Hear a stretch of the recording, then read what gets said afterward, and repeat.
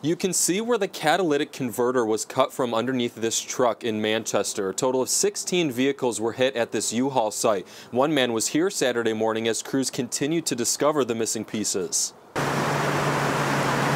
Weekends are typically busy at this Manchester U-Haul lot, people using their day off to move and needing the equipment to do it. But Saturday morning, they hit a road bump. They had to literally take keys to every vehicle and try the next one and try the next one. 16 vehicles had their catalytic converters stolen overnight. Police say 6 cargo vans, 4 pickup trucks, and 6 box trucks had the parts stolen. This is what it's supposed to look like, but this is what many now look like. Chris Chaffin went Saturday morning to get a trailer attachment. The manager kind of shook his head.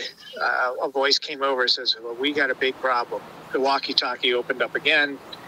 And they're like, "We've got a much bigger problem." We're told it all happened within an hour and a half. Police are looking for 3 suspects captured on surveillance footage. When I was driving around, I was thinking about the impact. You know, somebody who has been planning a move, you rent a vehicle to do that move well ahead of time. Catalytic converter thefts have been happening across the state, including Manchester. A man was arrested in August for his involvement in multiple thefts over a 5-month span in the town. Another arrest was made in March for catalytic converters stolen from Lynch Toyota 2 different times in a month. Chaffin says it's unfortunate this continues to happen. It's too bad, you know, that some metals and so forth become so valuable that it's worth getting a team of people together to go steal that stuff. That's a shame. While he wasn't impacted by Saturday's theft, it looked to him that many others were. Yeah, there were definitely people this morning standing around in the parking lot just kind of waiting.